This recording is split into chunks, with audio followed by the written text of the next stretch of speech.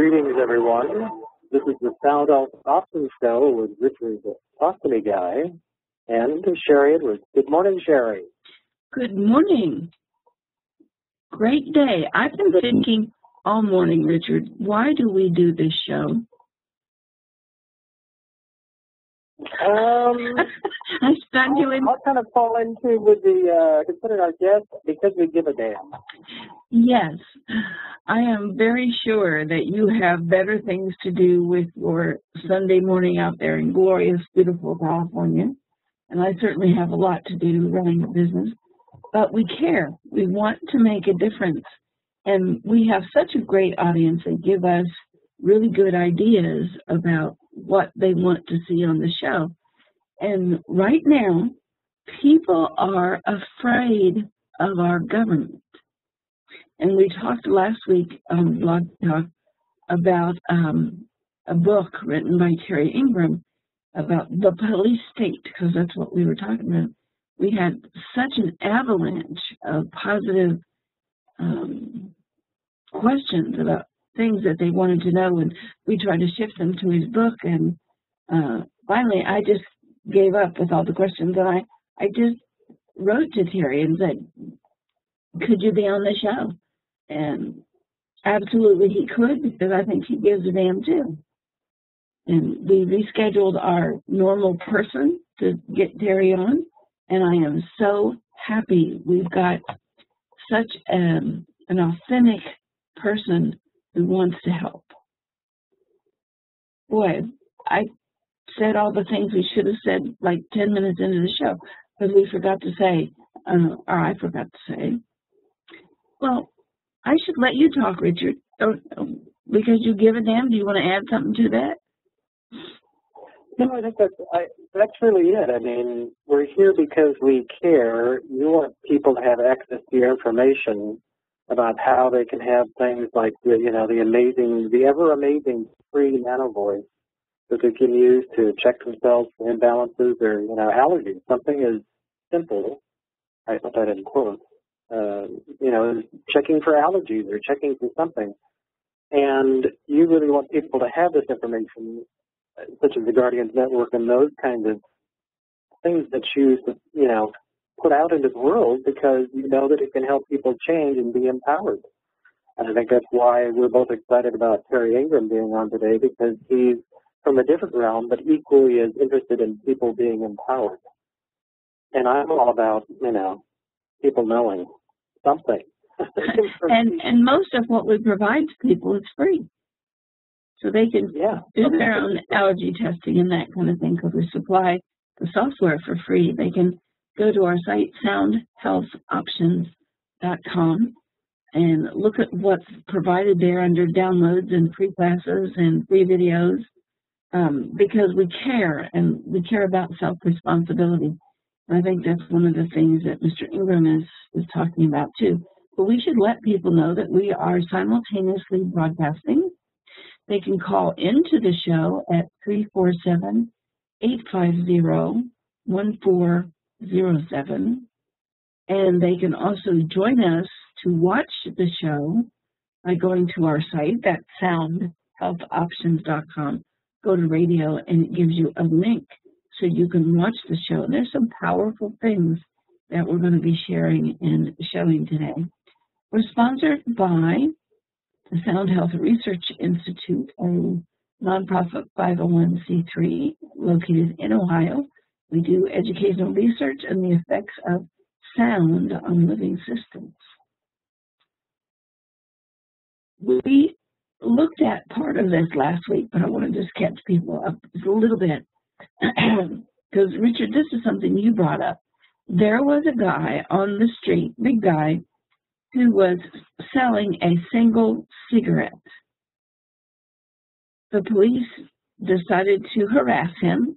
I guess selling a single cigarette is illegal.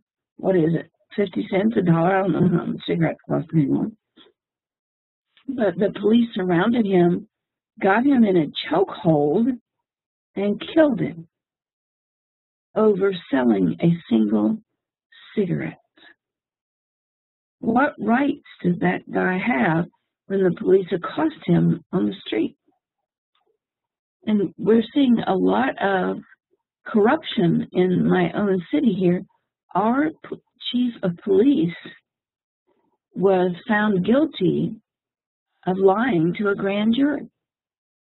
And there's a local constable that just was found guilty of hiding a felon and doing drugs.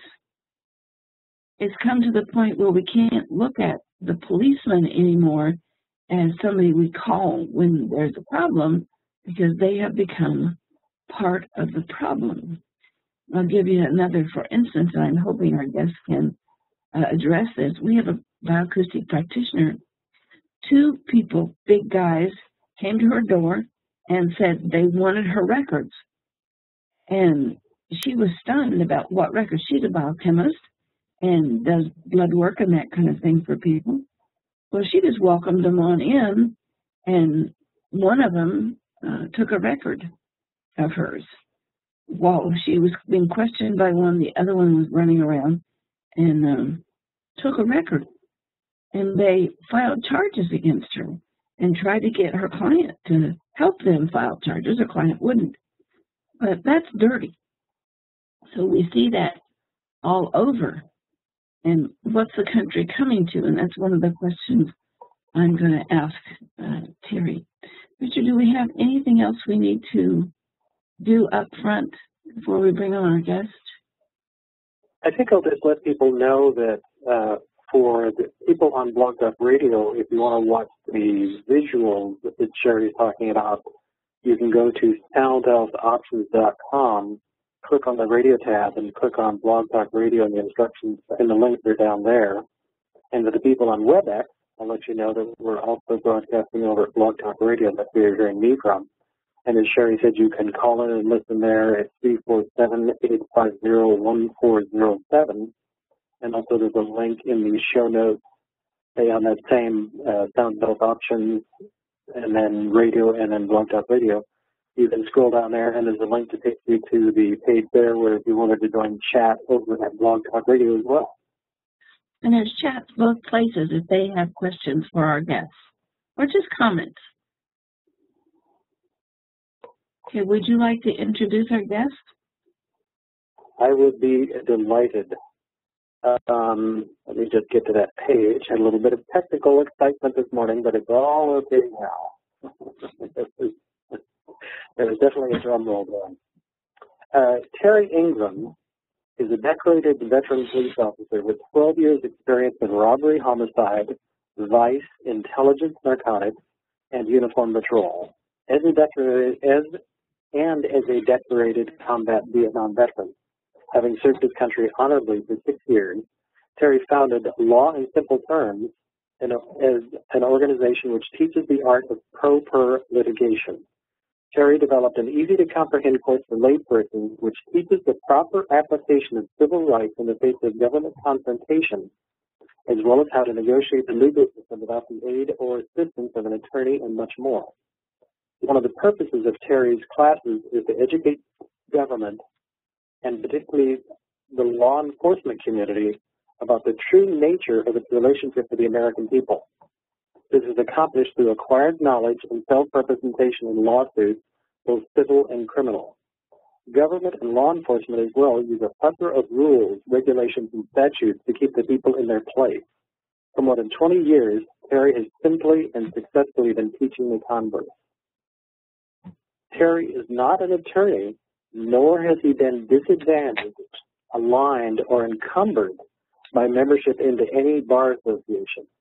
He's never represented anyone and teaches average people how to represent themselves. Terry has a unique understanding of jurisprudence, having had more than 40 years experience dealing with government from both sides of the fence.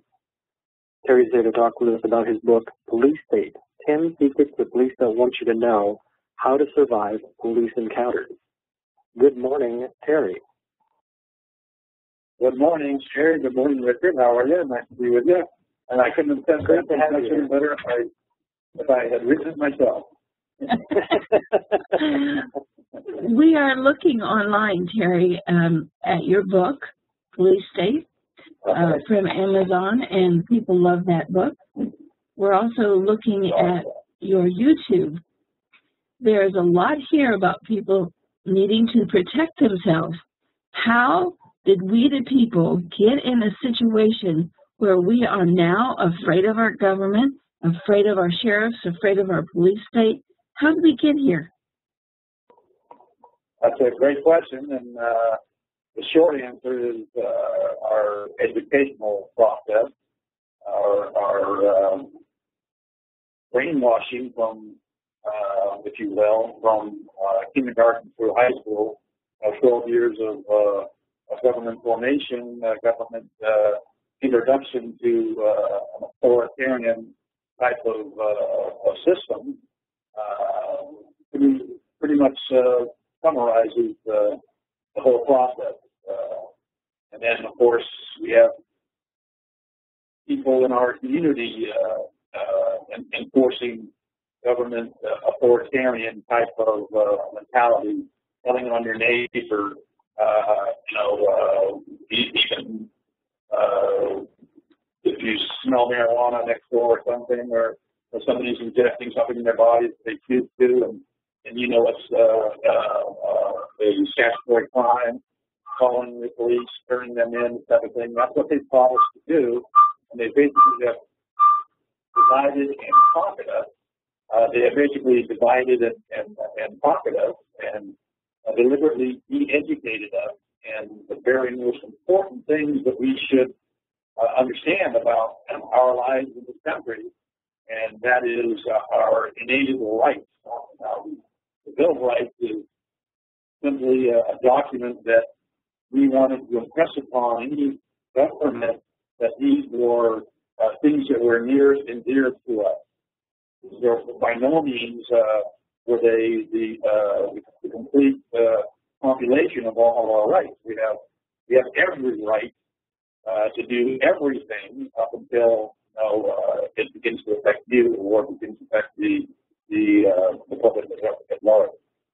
And we've just been indoctrinated to stand attention.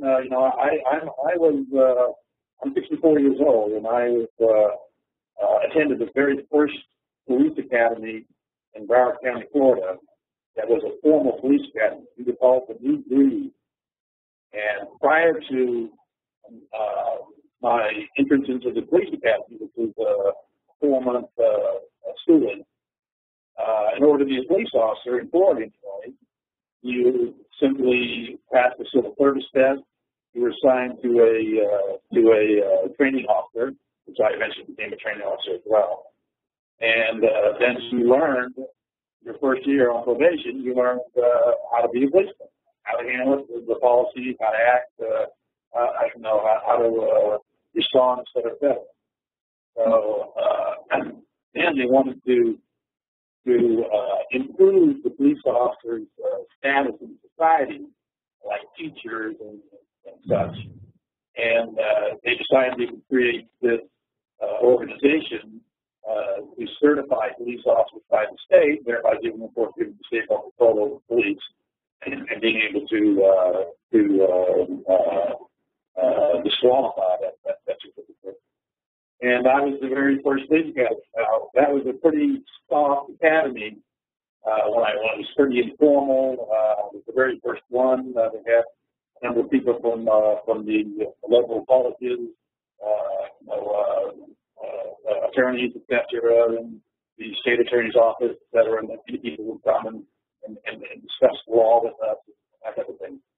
Nowadays, I drive by, many years later, and by the way, there's a little physical training to everything. You have to run around the track, do some push-ups, and you got to be in some kind of general shape, fair shape.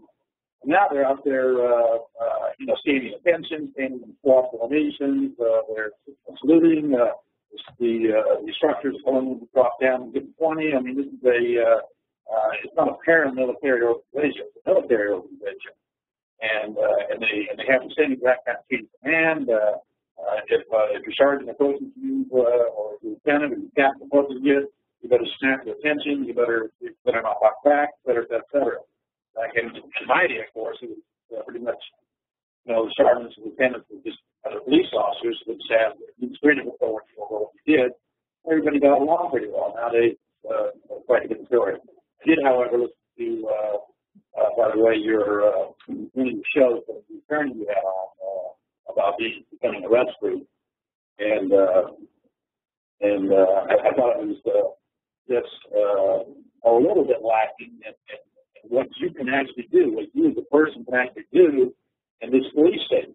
How can you, it's wonderful to talk about the philosophy and the gloom and the doom, but what about A, the positive side, and B, what can you personally do about it?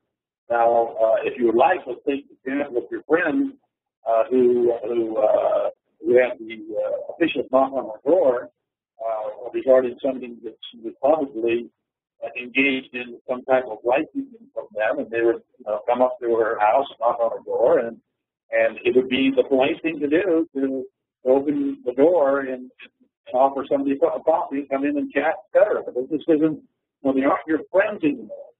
These people are in business to find you. The police are in business to arrest you, just like that attorney that previously.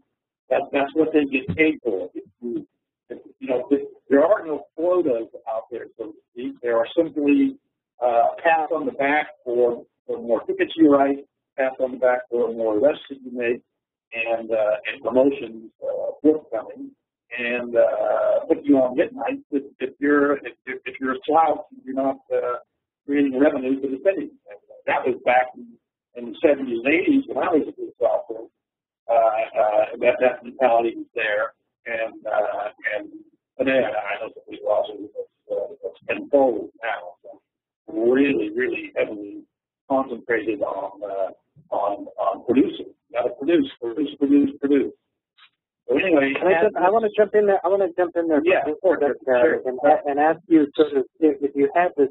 I don't know if you talk about this in your book, but you have so much experience, and you were of a similar age range. I'm 62, and when I was a kid growing up in not really kind of a rural area, the sheriffs were the kind of guys that if you were out doing something stupid, nothing horrible, knocking over a porta potty, that would be pretty bad. And a sheriff would come along and say, like he would use expletives, and it was a small town, so they knew who we were, and they'd say, "What the hell are you doing?" And get in the car, I'm taking you home. And that would be kind of it. I don't mean they were like dumb, or I don't mean that at all. They were officers who were there to, they were police officers. They meant that. If they were more protectors. They were not so much, you have in your history of like, when did that change to the police being a profit center versus something to protect and serve? I believe that it changed in 1974 in Florida when they actualized the first police academy, where you would have to go through this process, and they called us the new police. So from wherever that came from whatever higher authority came from, and this was an attempt, a successful attempt to bring the police into this police state problem. The people who speak against the government who lead these police officers are dissidents. They're terrorists. Just because you express your opinion about some particular government official or some particular law, they're taught to look at you as a non-cooperating citizen, which is they would call you a dirtbag or a scumbag or somebody like that, just because of your political beliefs. And this is what this is the indoctrination. And I'm not blaming the system. I am blaming the police officers because they are responsible. They know exactly what they're doing. They got a good job. They got good security. I mean, it's not like we're not getting more and more police every day. And of course, crime goes up the more police officers we have, because the more police officers we have, the more laws that can go out in force. Well, they're enforcing robberies, homicides, rapes, burglaries, etc. And then all of a sudden, they get 10 more police officers. Now they're doing DUIs a lot more, and they're doing tickets more. Then you get more police officers, another jaywalking and spinning and busting a guy for selling a cigarette for $1 on the street, you know, type of thing. And I've got something to say about that particular incident that Sherry brought up too, on both those incidents, on probably what happened, why that happened, and it's not nearly as alarming as most people think. If you know what to do and you know how to act, and you begin to understand your rights, their limitations. Now, a police officer is not going to knock on your door or ask you to open your trunk or search your glove box. He has a right to do it.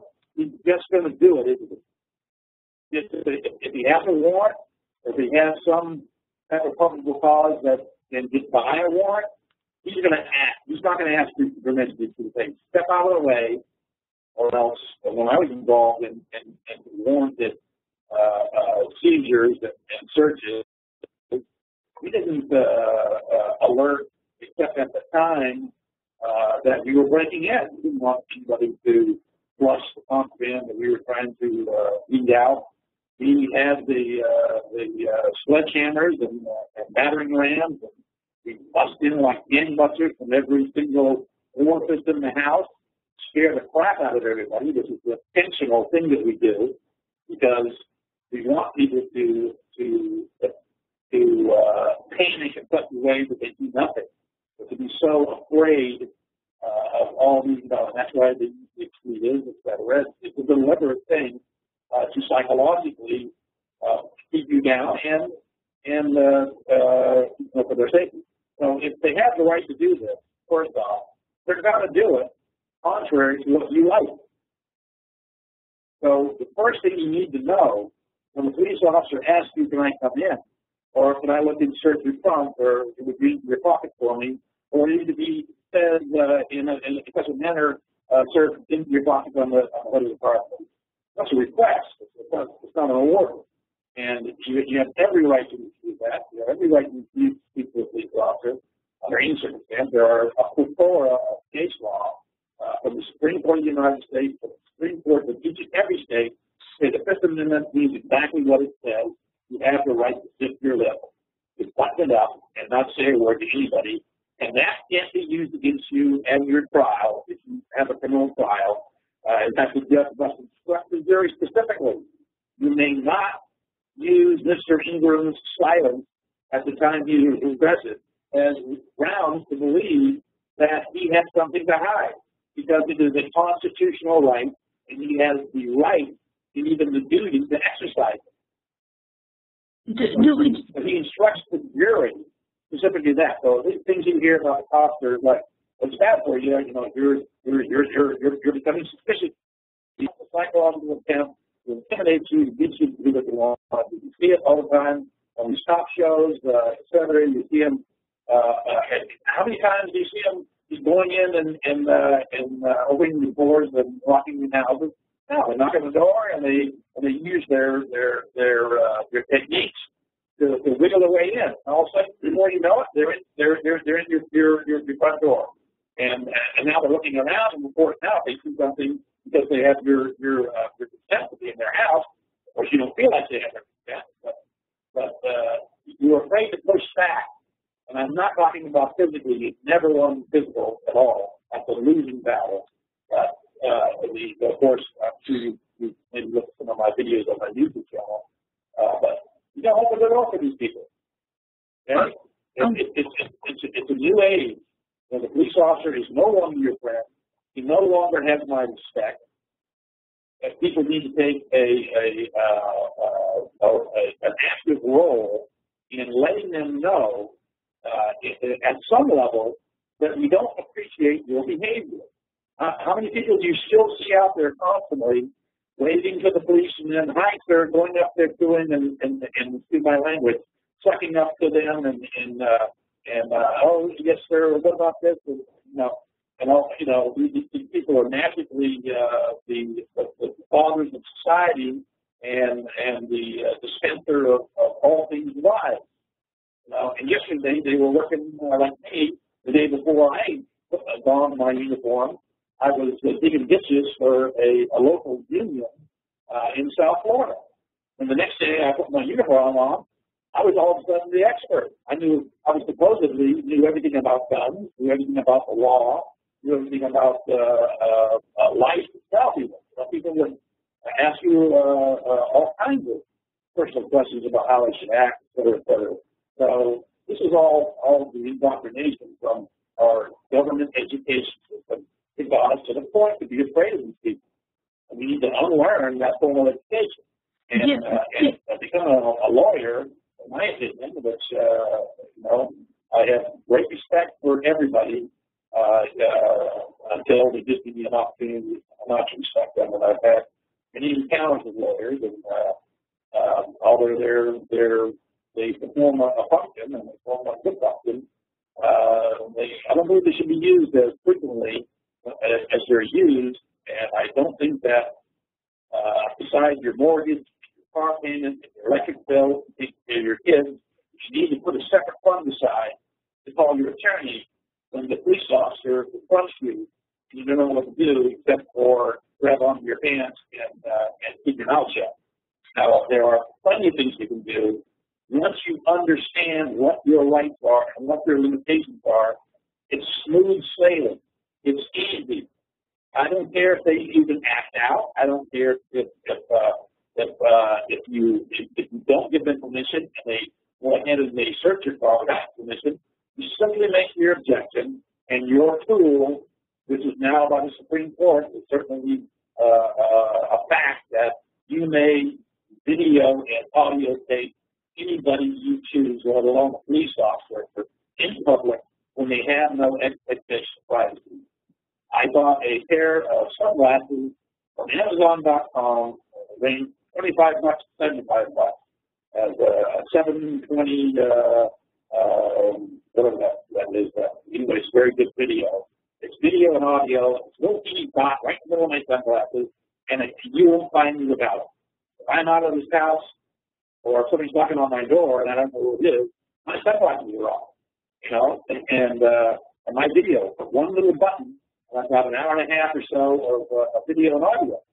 So if I get stopped by the police, or whatever they think they be, sometimes I'll just turn around when I'm driving in my car, and perhaps I'll see an incident that I wouldn't have otherwise been able to post on. Maybe I'll see a wreck, or maybe I'll see something happening on the side of the road, or whatever. I just do the fun stuff. But your weapon is your video and audio recording. Watch the difference in their attitude when their actions are going to be reviewed by their superiors, by a court, perhaps, criminal activity. They're not going to misbehave. That's why they hate it so much. They hate it. They get angry that the audacity of you, the peon, daring to videotape me, challenges my authority. They're changing their tunes now. They're being taught in separate classes, on-the-job cleaning classes, that don't harass anybody who's getting you. They can tape record you, and they can video and audio record you anytime they want, as long as they're not interfering. They're not interfering. But of course, if you're the person who's involved in the encounter, then you have every right to take, up until the point, and unless you're incarcerated. If you're incarcerated, well then you can shut your video off, and you can object if you like, but they would have a right to take your property into their possession, which means checking your pockets, etc.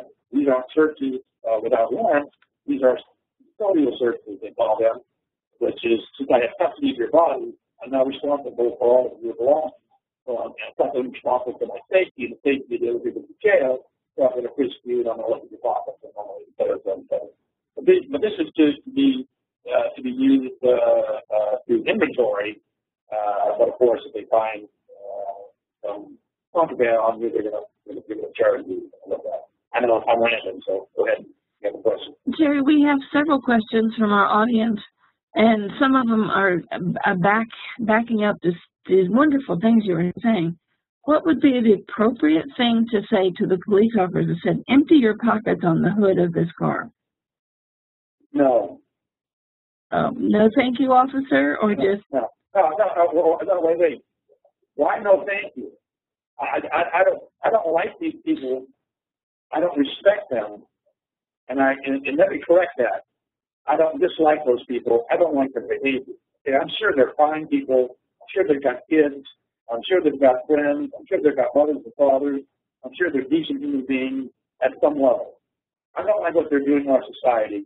They have lost my respect. I am not going to no thank you them and no sir, I'd rather be on my way, et cetera, et cetera, et cetera. Now, you have every right not to speak and every right to say no. And of course, police officers are trained, well, what did you have to hide? And my response would be, or could be, should be silence if I wanted to be talkative about it. I may have many things to hide. I may have stuff in I do have secrets in my trunk, officer, that I don't want you to know about. I have things that I want to keep private that I don't want you to know about, and unless you have a Fourth Amendment search warrant, you're not going to look in that trunk. Now, I'm not a violent person. You do what you got to do, but you're being audiotaped and videotaped. If you do not have my permission to search, you will not search. Do what you got to do, and let me be on my way. Are these the kinds of things that are in your book? Yeah. And in your video? That and as well as you go to my YouTube site, you'll find a lot of free videos on there that cover these issues, cover the police at your door, encounters with police. So now I'm giving you a kind of a shock treatment with being a little bit aggressive. I know it sounds a little aggressive to you. You don't have to be that aggressive. You can just be silent. Now, it's very uncomfortable for anyone who's ever been in a position where to be questioned about criminal activity or speeding or whatever it may be, but you make admissions and confessions, and those admissions and confessions are voluntary and they're used against you. Okay? The officer, when he says, how fast, or sir, do you know why I I stopped you? You may say, no, sir, or I was speeding, or I don't think I was doing anything wrong. Or your response may be just silence. You are required to get your license registration and insurance. From that point forward, breathe through your nose. That means you don't open your mouth. You don't speak at all. You have the right to sit there and say absolutely nothing. If you want to, once you become more practiced at understanding what your rights are, you can legitimately enter into an intelligent conversation with the officer and say, oh, you want me to empty my pockets? Would you kindly articulate your suspicions of my criminal activity? And I came up with that phraseology because the Supreme Court of the United States coined that phraseology. So they said in order for them to even continue on an investigative track where I may be required to not leave. I'm never required to cooperate. Okay? You stop cooperating. You never cooperate with the police. Even if you're perfectly, totally guilty, there are plenty of videos left out there saying how many people have gotten in trouble and they weren't even guilty.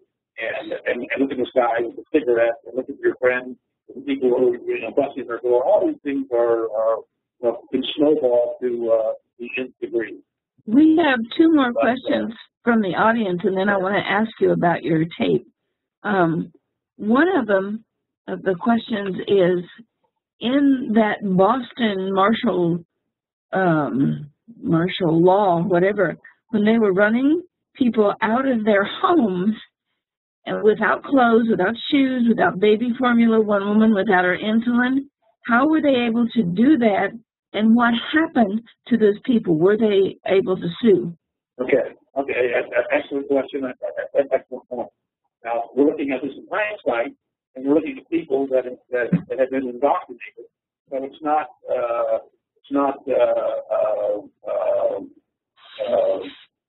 unknown that they would do something like this and react that way. But in reality, the police, there was no police state there whatsoever. Everybody who came out of the house came out voluntarily. The police are yelling, we're looking for a suspect or a terrorist or what the case may be, come out of your house, etc. Did they break into one person's house? As far as I'm aware, they did not. They had guns. If they would have stayed in their house, if everyone would have stayed in their house, then the person with the insulin, the person with the no baby, no woman with the baby, they could have given their life and watched their cartoons, whatever they wanted to do. Now, I understand that when the police are out in your front door, alerting you that there's a terrorist around, but if there was a terrorist around my neighborhood and the police are out there yelling, well, the first thing I'm going to do is I'm going to take whatever personal protection I have to protect me and my family, and I'm not going to let anybody in, including the police. Nobody's coming in my house. And if I want to cooperate with these people, I'll certainly yell through the door that ain't nobody in here. Now look, if they have the right to come in, let them execute that right. That's always the answer. If they have the legal right to come in, A, 9 times out of 10, they're never going to ask you, they're just going to do it. And B, they always get in because you opened your door. And would you step outside, please, sir? You talk out here, please, sir? And of course, if you want to cooperate, you want to be nice. The police officer stops you for driving, speeding, and you kind of got you're walking a hard place. You want to cooperate because you think he's going to give you a break. And he says, do you have any drugs or alcohol or contraband or dead bodies or cocaine or nuclear bombs or whatever you have in your car, sir, that you may want to make an admission or a confession to me? And people are continuously going, okay, you can look, whatever. Of course, the guy has a joint or something like that. Bingo goes to jail. Bingo gets the ticket. They got the ball in the bus and stops and gets his car towed, et cetera, et cetera. The guys aren't there to help. Okay, So we really, I want to really get clear on this point that at the point at which, like a couple of years back, I was stopped, I didn't know why, by a small, police department. And when they pulled me over, they eventually told me that they pulled me over because of a taillight issue, which is BS, but that's a separate thing. And they asked, is there anything in the car that I should know about?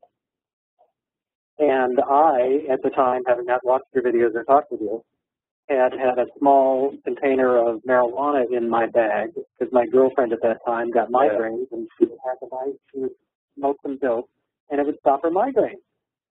I hadn't smoked, I hadn't drank, I hadn't done anything. I had done nothing wrong in the context of where we were, but I had this in my bag and I, of course, copped to it because he asked me.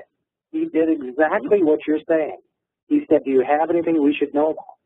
And at that point, my report is, no, you don't have a right, or we have a search warrant, or what's my immediate response then? The best question you can always come up with is you always want to answer their questions with a question and response, if in fact you want to have a dialogue at all. Okay, so as soon as you start even discussing the weather with them, they're going to end up turning that whole situation around on you and get information from them. You can very simply say, when the officer says to you, do you have anything in your car? You say to him or her, what is the nature of your inquiry, sir? And perhaps he'll understand that statement, and perhaps he'll ask for clarification. And you can say, well, obviously the government isn't it? The government has accosted me, they've detained me, they've deprived me of my liberty, and they have to have a legitimate reason to do so. Because we have the right to be protected against unlawful search and procedure, but we have no right to be protected against lawful search and procedure. So, yes, every right to say to him, what's the nature of your inquiry? And he responds, what do you mean? Or I just want to know what you got in your car. Your response would be, well, you didn't answer my question. Is this a civil or a criminal investigation? Are you conducting some investigation? You see, and then what you're doing is you're actually making the officer aware that, yes, exactly what I'm doing. My neighbors who are really on a fishing trip. I'm trying to get as many people out there to raise their hand and say, how many of you would like to go to jail today? How many of you would like to make an admission or confession to a crime? And don't misinterpret what I'm saying that I agree that people go around society to crime. But when you criminalize eating a banana at the Democratic convention, or you criminalize inhaling a substance for your own use, whether or not I agree with it, well then of course I begin to have trouble with that, with those types of things. When there's a loss, damage, or an injury, you're looking at perhaps a crime. But all these things are there's crimes are everywhere. There's a crime if you hurt my feelings. If you hurt my feelings in public, you can go to you can be civilly charged. So that's what makes the character. If you say something about me untoward and make me upset, there are laws against it. But anyway, back to what we were saying with your incident, it's asking the nature of this inquiry. Are you conducting an investigation? If so, is it civil or is it criminal? If it's civil, I don't want to talk to you. If it's I don't have to talk to you. And if it's criminal, I don't have to talk to you. Because the Fifth Amendment doesn't give you the right, because you already have that right, inalienable. But it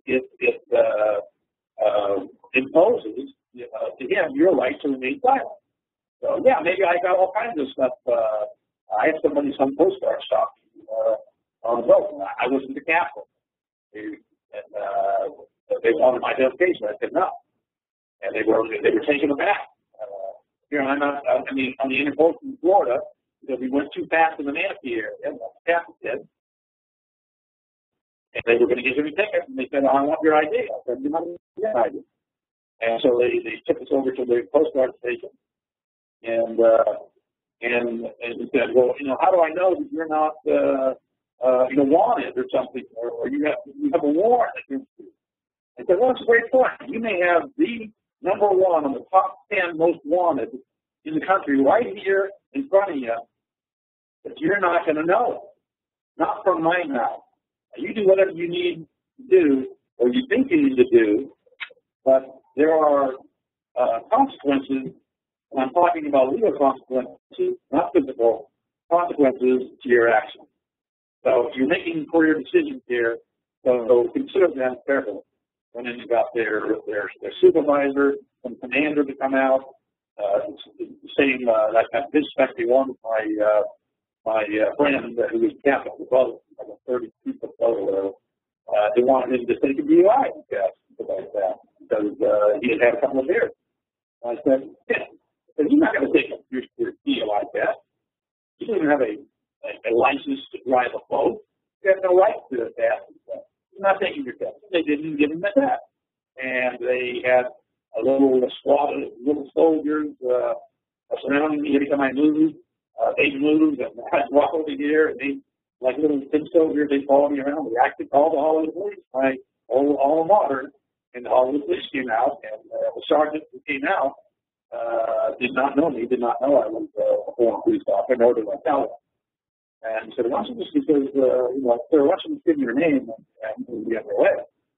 And I said, because the longer they hold me here, the better Title 42 civil rights action I'm going to have against them. So that was in the conversation. I was released. Captain was released. They ended up giving me a citation for his horn not working. But he did that because it didn't work. They just didn't have the battery on to make the horn work. But anyway, that's just an example. I don't want people to go out and start, getting themselves into trouble and getting themselves so puffed up that they're going to bite off more than they can chew. But I'm telling you that this is 7th grade civics. Okay, understanding the law is sandbox. It is not a complicated matter. It's an extremely simple matter. The civil rules of procedure, the criminal rules of procedure, the Florida statutes, the indexing system that's there, everything anybody, even people who can hardly read or write, can get redress of grievance in this wonderful system that we have. It is a really good system. It's just unknown to all of us. You're all afraid because you don't know what you may have done wrong, or you don't know what your rights are. You kind of know what your rights are, but you don't know what the police officer could do to you, and nobody wants to take a script appeal. But if he doesn't have grounds, he's not going to take an appeal.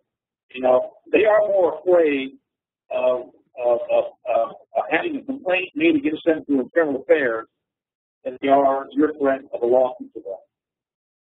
Okay, Wow. so I want to redirect you. I want to redirect you just for a moment, but we will get back to this because I really want to get back to talking about your 10 secrets. You said when Sherry had mentioned the cigarette, what I call the cigarette incident, where the gentleman was, you know, ultimately, I believe, choked or strangled the cigarette. Yeah. You had a comment about that, and I'm interested in your comment about that. Okay, well, here's how I went. Okay, in my mind, often said I wasn't there. I haven't even ever read about it, but I can generally tell you what happens in those types of situations. Okay, the police officers decided that they were going to bully this guy. The guy didn't want to be bullied. So it escalated from there. You understand that if a police officer has a lawful right to confront you, one of your choices is to continue to walk. If he orders you to stop, basically in the threat of arrest, you're going to have to stop. You still don't have to speak. The guy probably unknowingly began to argue with the police. He began to, you know, I mean, it's a ridiculous thing, isn't it? Can you imagine the frustration of the guy with the cigarette selling it to somebody for 50 cents when the police approached him, like, you know, hey man, what is, you know, why the effort you have on me? This is ridiculous. I'm selling a cigarette. You've got nothing better to do with your time. Well, then there you go. And you got the escalation. Now the police officers are going to feed off that and get you to get more and more angry. And, you know, give me your ID. Et cetera, et cetera. And then they now have some offense, they think, which it would not be unless you're selling to a minor or something, it would not be a criminal offense to sell it. On top of that, you wouldn't have had to admit to even selling it. But I guarantee you that it escalated to this frustration, a police officer speeding into it, getting him to resist arrest. Then the ball rolls out on the carpet, out of wrestling. The guy's not giving up. You know, he's fighting. They're choking him. He's still resisting. Bingo, the death, which was accidental, quote unquote. But obviously, they weren't thinking about the severity of the alleged offense. However, the offense escalated to a felony. When you strike a police officer, I guarantee you that their police reports, because they're great report writers, are going to say that they were struck by this man. It's now a felony. A battery on a police officer. Now you have a felon that you're fighting with, and you may use up to and including whatever force it takes to restrain that person. Up to and except deadly force, unless there are certain circumstances where the other person is using deadly force, or where if the person is allowed to flee, that there will be some great public danger, like the guy who just committed a homicide, or who just raped the baby, et cetera. You're in pursuit. I'm just giving you a generalization. There has to be something serious before intentional power to kill to be used. So, had the guy stood his ground, said nothing, and then he could have turned around and at the very least made a complaint to the authority. I'm calling him some homeless guy who was trying to get 50 cents to buy a beer or something like that. I don't have no idea. I can only guess on that. But I can almost with surety tell you that the reason why it got to that point is because He got frustrated. They fed off of it. They encouraged it. They went back in his state, so to speak. They, basically they know they got you when you start getting angry. You're not going to win that battle. You touch them at all. You just touch them. Put your hand on their shoulder when they're in that frenzy feeding mode. You're the bloody bait in the water. You're going to go down. So in retrospect, and he just got silent. If they had a legitimate reason to have him identify himself. Now, is there ever a condition other than operating a motor vehicle? I'm asking you, Richard. Is there ever a condition that you know of where you're required by law to produce your identification? A police officer, he's doing something illegal, something, some misdemeanor or what it is, in his presence. He's going to arrest you. Are you required to produce identification? The answer is no. Wow. I was about to say, I think so. I don't know. The answer is no. Wow. Absolutely, unequivocally no. You're not required. It's not in Germany, not yet anyway. Maybe, and then you hit down that road. Are you required to be a driver to walk the street? You see what I'm saying? Yes. Are you required to get the state permission to marry the person, the woman or the significant other that you love? Why do we do this? Why do we go and get licenses to do things that we have a right to do already? And all we do is do what? Now, I have a lot of people involved in divorces, et cetera, and they're wondering how the state got so involved in my family affairs, and they're going to dictate to me who's the custodial parent, who's going to be the visiting parent, who's going to pay child support, and whose child support is going to be absorbed as the custodial parent, all these things. How do they get involved? Because you're married to the state.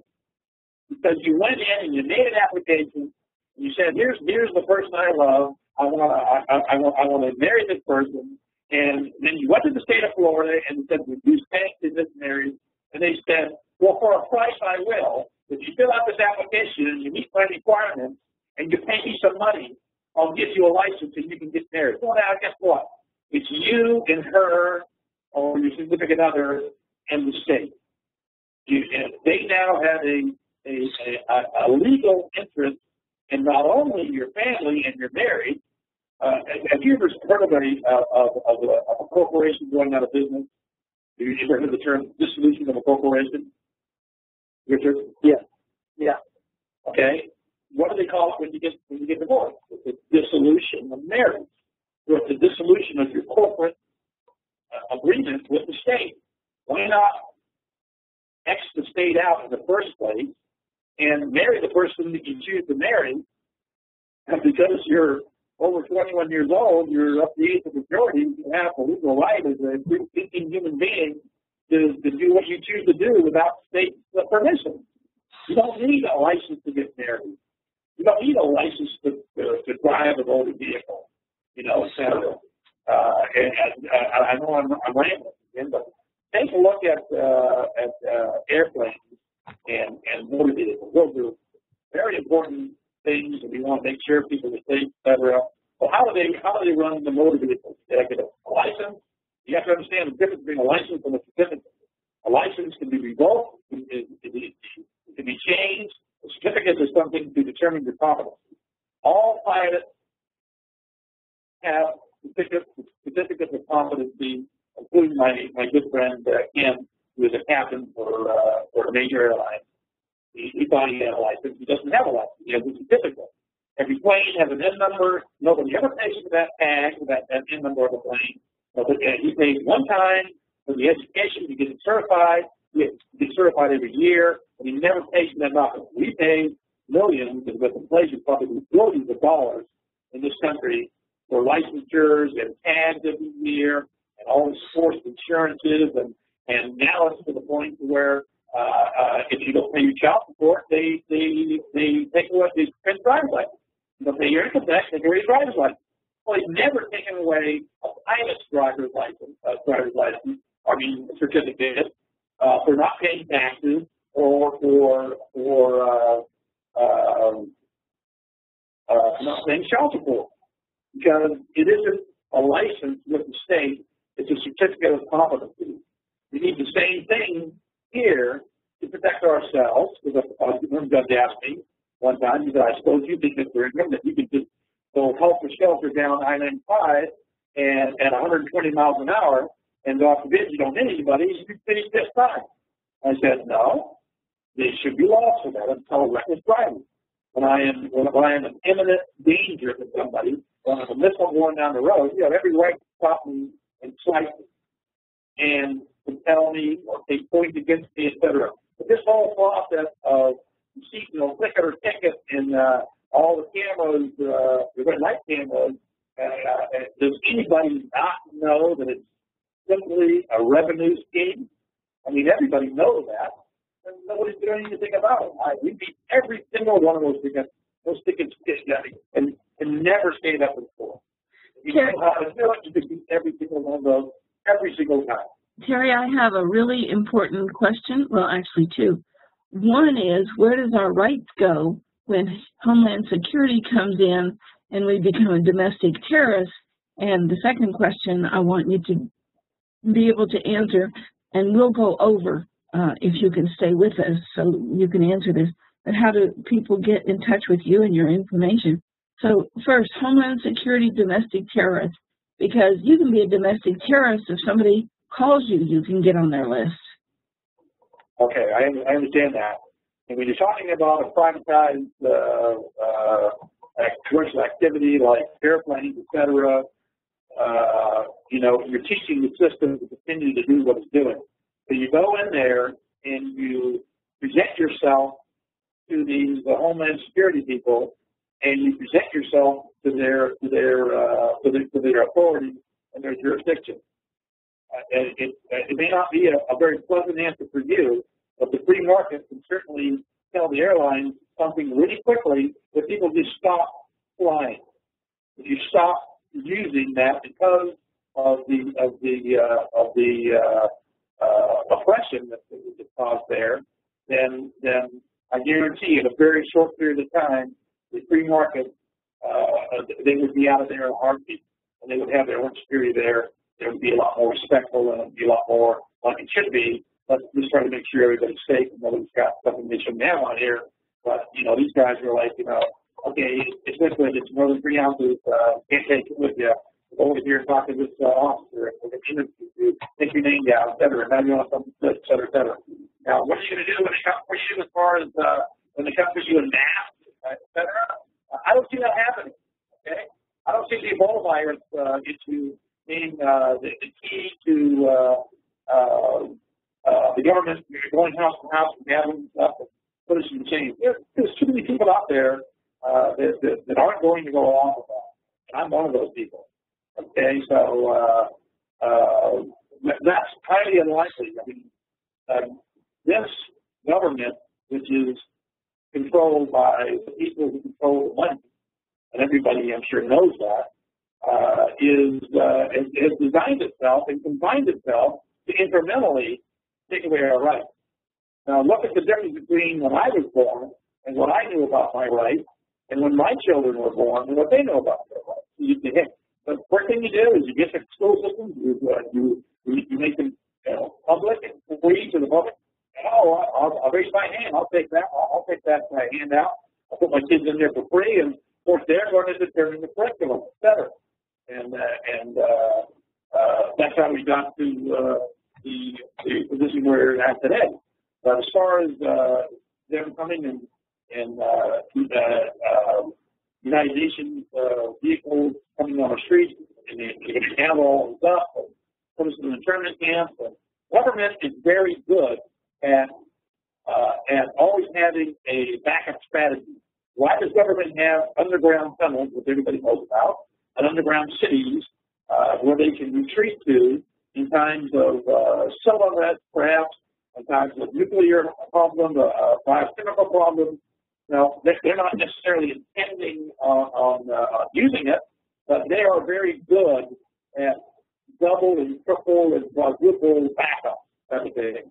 So these internment camps or these FEMA camps that people are talking about, perhaps maybe used someday, but I don't have a strong feeling it's going to be anytime soon because there's too much of an awareness coming out. I've been doing this for really since 1990, and in that time, on a scale of 1 to 10, 1 being how awake the population was then, it's a 6 now. To me, I am so excited about people waking up and actually intellectualizing the fact that they're not free, that they don't own property, that even if you pay your mortgage off, you still got to pay a tax in the state. You know, and like in England, you know, the serfs and the feuds pay taxes to the lords and the barons and the knights, the pipes for the king, and they would all pay some kind of bond either in service of the king or in wheat or in chickens or whatever it may be. Or who does the king pay taxes to? Nobody, because he owns everything. You want to know who owns the country and the property? All the money. All the money was the guy you pay taxes to, pay your property off. You can't sit on your front porch and smoke your pipe and contemplate your navel. You know, you're gonna have to still produce somehow and pay those taxes. Because if you don't, they're not going to give you the money to buy you the house. They're going to kick your rear end out, and they're going to help somebody who's got the money to pay the taxes. You now fall out of favor with the king, and you're on the street. So the answer is just understanding that. The answer is just becoming aware. I think we're on the precipice of a global enlightenment because of this the internet. It's extremely exciting, and it's depressing in other ways too. You can bring up all kinds of scenarios. You know, what if? Well, I really don't deal with a lot of what if. I'm seeing success. I'm seeing a person's rights are attempted to be offended by the police. They act properly, and the police officer backs off.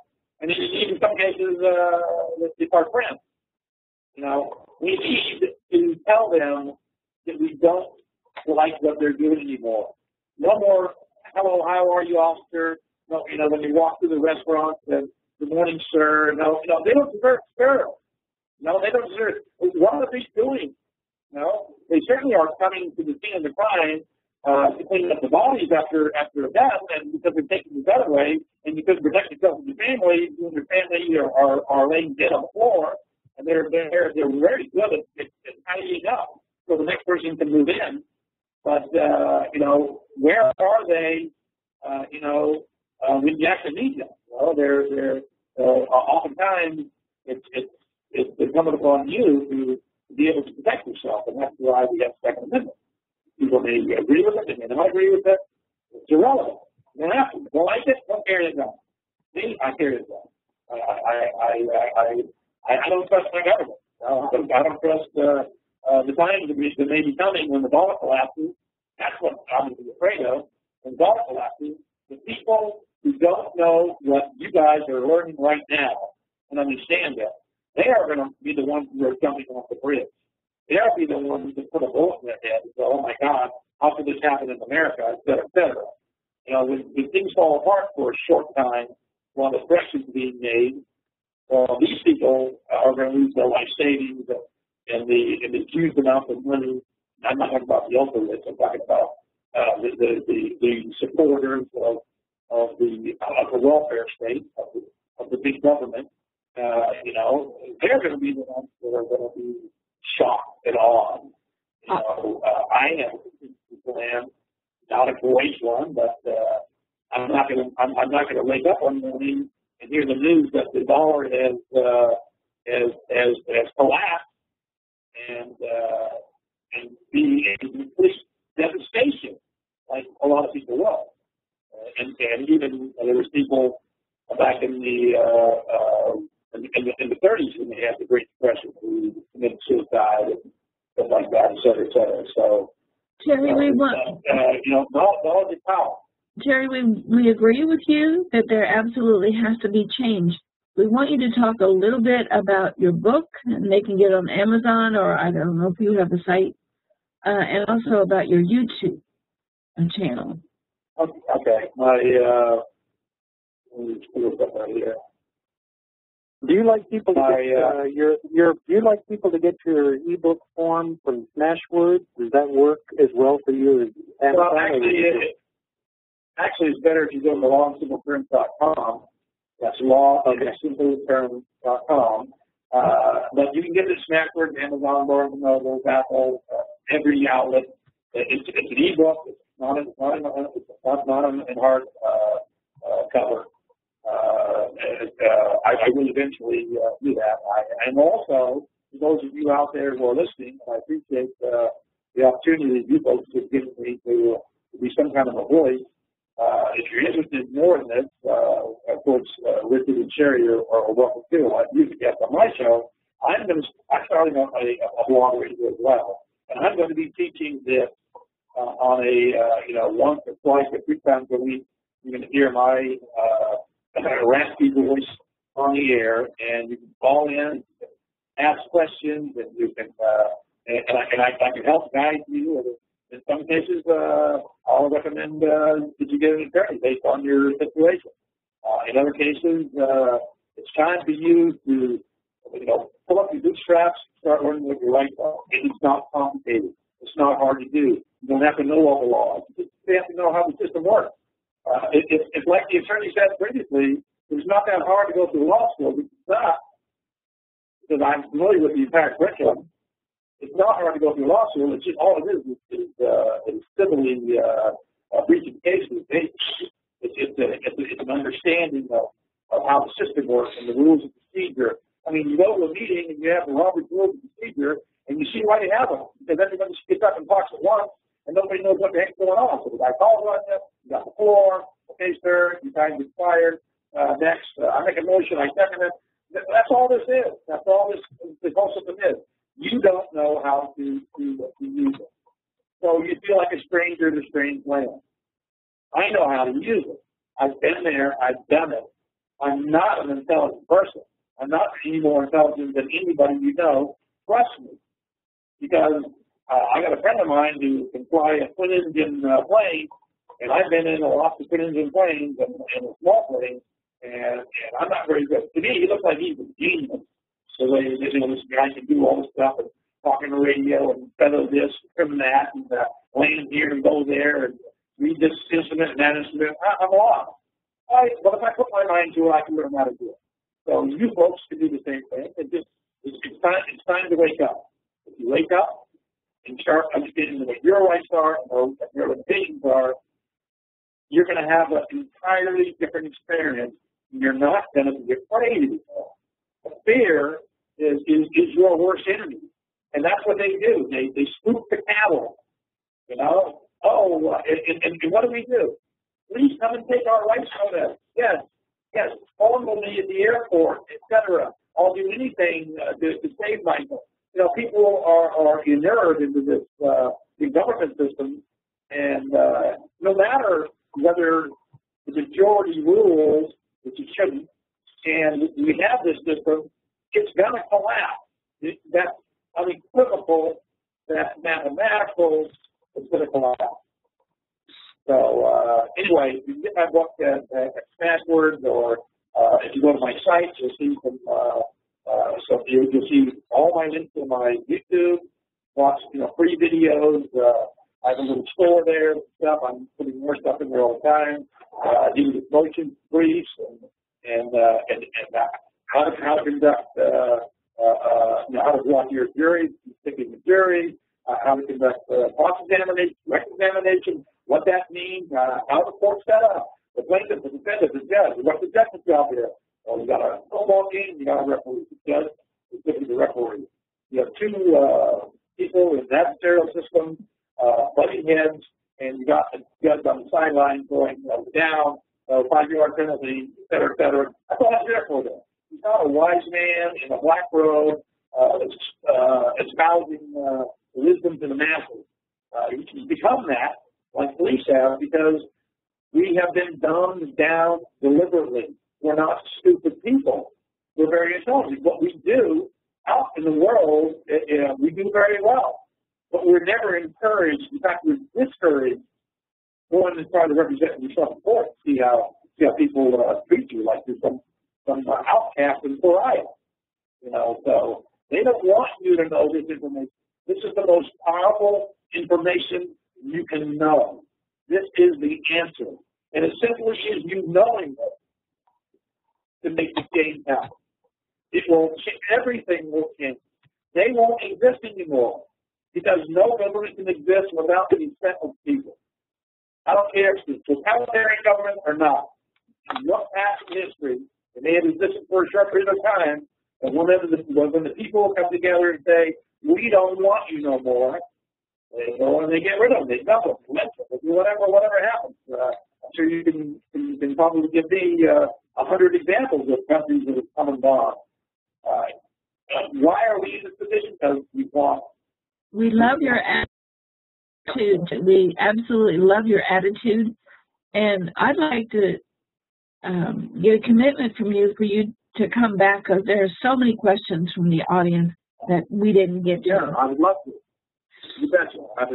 It's my pleasure, and as long as you don't mind being bored to tears, I'll keep going back. I think people absolutely need what you have, and I'm going to find a way to integrate what you have into our curriculum at our school. And I haven't offered that to anybody. Well, thank you very much. I appreciate that. But now you folks do exactly what I do. You're doing exactly what I'm doing. You're doing the self-help, everything that's chemical isn't bad, but everything that's chemical isn't good. Are there alternatives? Of course there are. Are they way better than we have? Of course. You guys are the experts in that area. But what do? You empower people to take control of their own bodies. You empowered me, maybe not you personally, but the self taking care of yourself. I lost 92 pounds last year. Okay, by juicing. I am an avid juicer, and I haven't felt 4 years old, and the weight came off regularly, and no health problems. I had an extreme excess of energy. When I put it in my body now, I just never realized, like I said, because of my age, it's beginning to show that these need something like that's done to your body goes, and you feel down and you feel lethargic. Now, I could make $1 million. Not $1 million, so at least 900,000. Okay. I think that's a shining example of exactly what you're talking about. What Sherry does in terms of us being empowered with health and knowledge to take care, to really have a foundational pile of information, and that's the exact same thing you're doing in terms of giving us the empowerment to have the feeling of when a police officer stops me, now I know, no. No is a possible answer. No. Remember, the just say no to drugs, just say no to government. No. It's a bumper sticker. No. It's a bumper sticker. So how do we find out when your Blog Talk Radio show? How do we find out when your Blog Talk Radio show is going to start? My dear friend Phil Haxton, who's listening to it as we speak, is my producer, and he's setting things up. And it should be within a matter, and I would still be very, very happy to be a guest on your show, to be a guest on my show, because it's not going to just be about life. It's going to be a lot about that, but it's also dealing with understanding yourself, spiritualism, the whole idea of this whole. I believe, and I've seen it on a variety of videos, that we are at the precipice of some great enlightenment, and I'm going to hold that as a vision. I don't have that quite as positive an idea, but I do want to hold that as a vision. that we are heading towards this phase of enlightenment.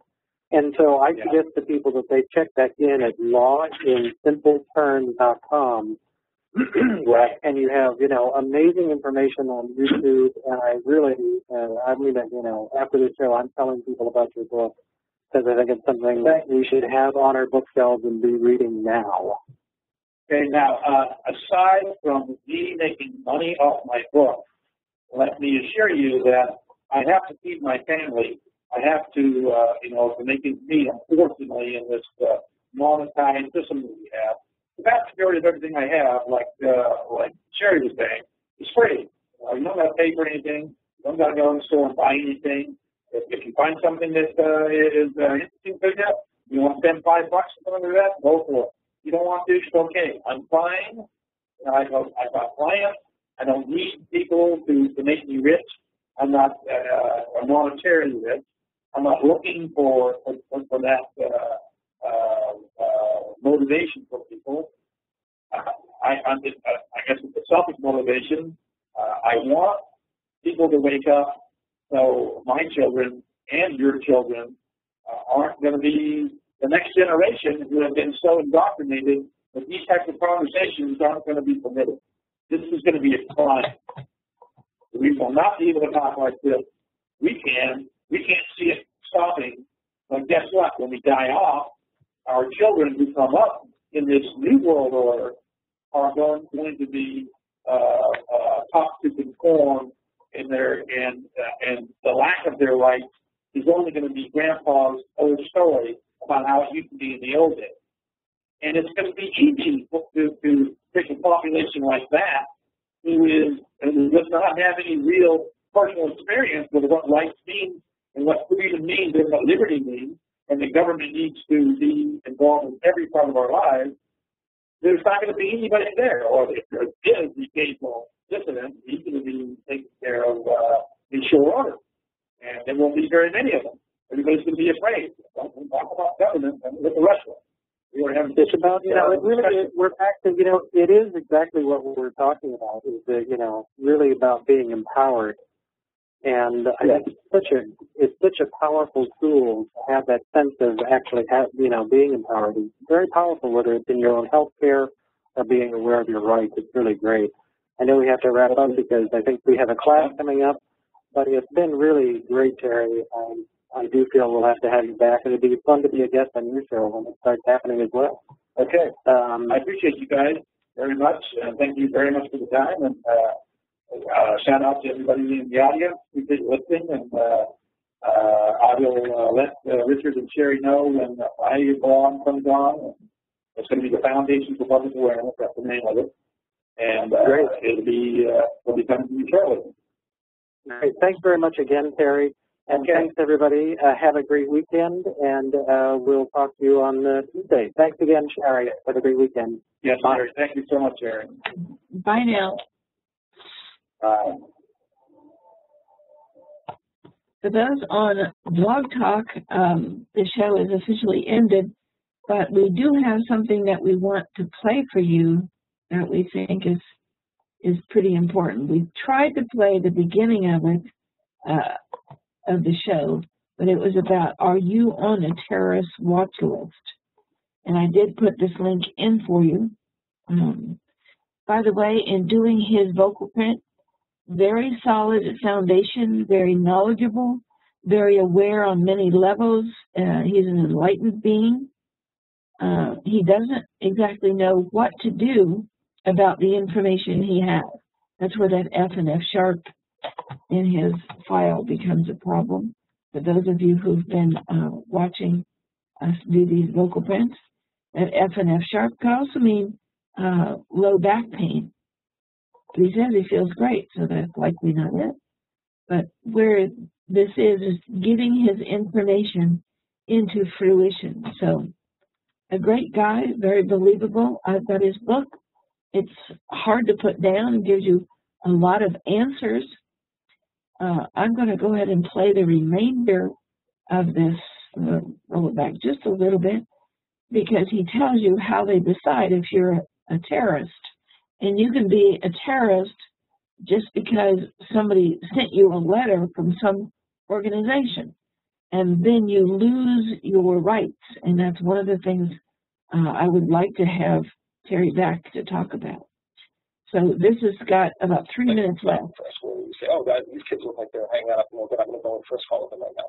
When you take that, and then you look at this wide-ranging definition of what constitutes terrorist activity, there is so much room open for massive violations of civil liberties.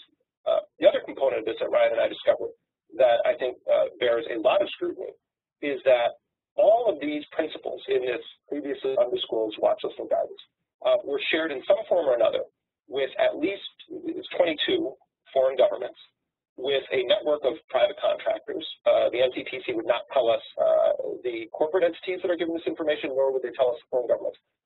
Our government is sharing this information, including designating its own citizens as known and suspected terrorists, with all of these foreign states and with private entities, private contractors, and not sharing what amounts to a parallel shadow legal system where we're not allowed to know the rules. We're not allowed to know what it would be that we would do that would have our government secretly designate us as a known or suspected terrorist. Ryan, who decides the people that get on this list? And what are the implications for combating crime, having such broad criteria for inclusion? Well, the watch listing community is composed, as Jeremy said, of foreign governments, private contractors, as well as a broad range of executive departments and agencies, obviously CIA, FBI, local law enforcement. All of them sort of work together to share information about people known or suspected terrorists and sort of disseminate that information broadly. The law enforcement impacts and the counterterrorism impacts are actually really important to look at, because for years, this system has been criticized in internal government reports, in the media, for gathering too much information, basically creating a haystack, a huge haystack, which makes it much more difficult to find the needle. So basically, you have people within the watch list community complaining that they're drowning in information. This is a criticism that's surfaced again and again for years. How many people are on that? Well, it depends on what list you're talking about. If you're talking about the terrorism screening database, which is the watch list, it's increased to several 100,000 people over recent years. The TIDE database, which is the government's largest repository for terrorism information, obviously they keep these numbers secret, it is much larger than the actual watch list, and that information is kept classified. The other one is from CNN, and it's just as important, and I'm putting it up here in hopes that we can get this on the recording. And more damage control from the Department of Homeland Security, the same department that issued a report suggesting returning war veterans were susceptible to extremist groups, also issuing what it calls the, quote, domestic extremism lexicon, end quote. It's like a dictionary with definitions for various extremist or terrorist groups and sub-definitions. Here's an entry: anti-immigration extremism. The Department of Homeland Security's definition: people who are, quote, highly critical of the U.S. government's response to illegal immigration and oppose government programs that are designed to extend rights to illegal aliens, such as driver's licenses and in-state tuition. Here's another one: single-issue extremist groups.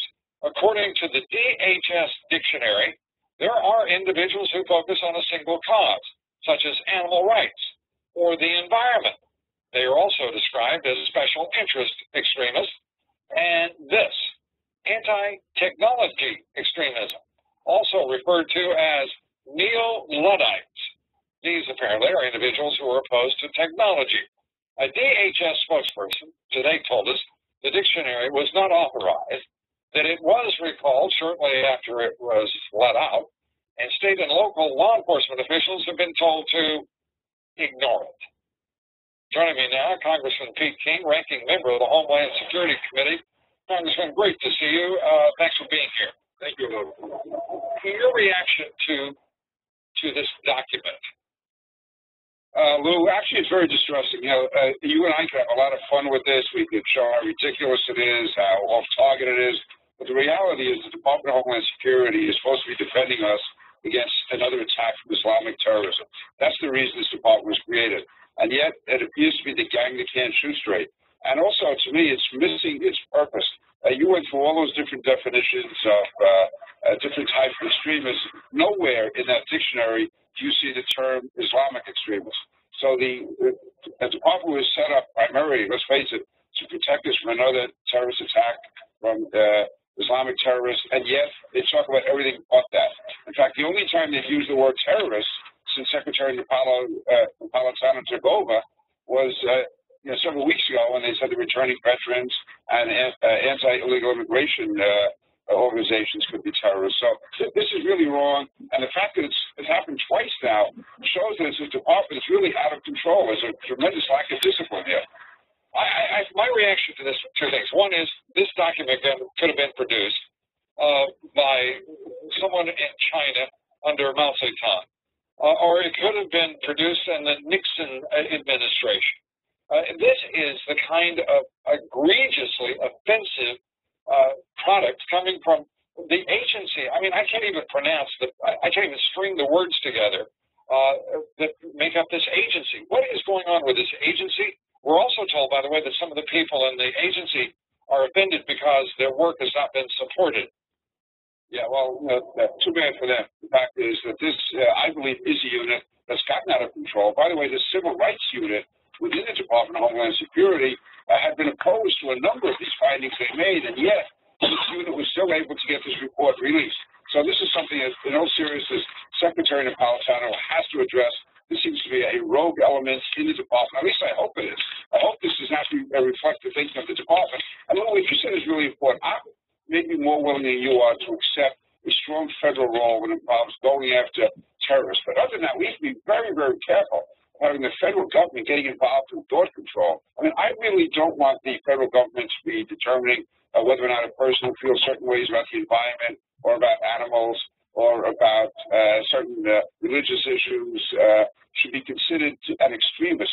That, to me, is a type of thought control, mind control, which is very dangerous. I think the department should be set up to target specific terrorist groups that are affiliated with overseas groups who are intending to bring about violence to our country, not people who may have views that are out of the mainstream by, liberal standards or conservative standards or anyone else. We can't allow a department such as this to really try to, impinge on free will and free thought. Congressman, I assure you, I'm as prepared as you to use the federal resources to protect the American people at any time.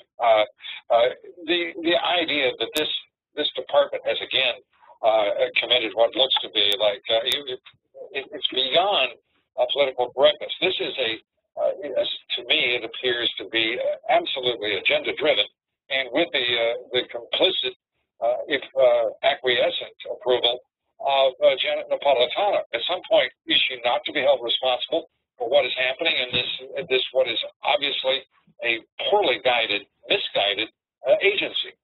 Well, you're absolutely right. I mean, she called me 2 weeks ago to say they made a mistake on the first report. Now we have the second report. And this is back to back. And so I think that she has to produce very, very quickly, because this is serious. I mean, you can have a department which has no real power going off on its own. Okay, maybe it's a waste of money, but no real harm done to the country. You have a department like this which has real power and making these type of mistakes or intentional policies. Congress, this is dangerous for the country. Congressman, this is the same Secretary of Homeland Security who said she didn't want to use the word terrorism. She had replaced it, she said, with pride to Der Spiegel, or with the expression "man caused disaster." This is the same Secretary of the Department of Homeland Security who told Canadian television that terrorists of September 11th had crossed over the Canadian border. At what point is there accountability? It has to be very soon. And you're right. She said we cannot call Al-Qaeda terrorists, we cannot call Bin Laden terrorists, but it's okay to call a person who opposes illegal immigration a potential terrorist, or a returning veteran a potential terrorist, or to put out this dictionary where the department is going through its analysis of what kind of thought control we should have. No, Janet Napolitano is running some real risks here, and she is going to have to be held accountable very soon. We have a committee hearing coming up in the next week. We're going to really go after it very much. Congressman King, thanks for being here. Lou, thank you as always. We'd like to know what you think about all of this. Our poll question is, do you believe the Department of Homeland Security has lost all touch with reality? I think most of the administration now, and even when this started in the Bush administration, they've lost touch with reality. Just look at what's going on with the IRS and the Attorney General. I'm sorry I have to run. I've got another class coming up. Stay in touch. We're glad you were here. I'll talk to you later.